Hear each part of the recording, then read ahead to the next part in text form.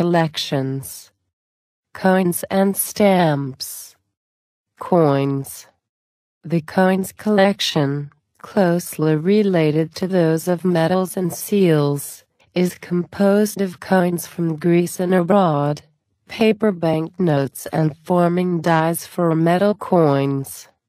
Chronologically, it covers the period of Latin rule on Greece, 13th–18th century, the Ottoman period and the history of modern Greece up to today. A distinct unit within the collection is formed by the donation of representative ancient coins from the Siciliano's collection, containing classical, Hellenistic, Roman and Byzantine coins. Of particular importance is the small group of historic coins, designed as normal coins but with commemorative inscriptions, and no exchange value, of King Ludwig of Bavaria, issued in honor of the accession of his son Otto to the throne of Greece.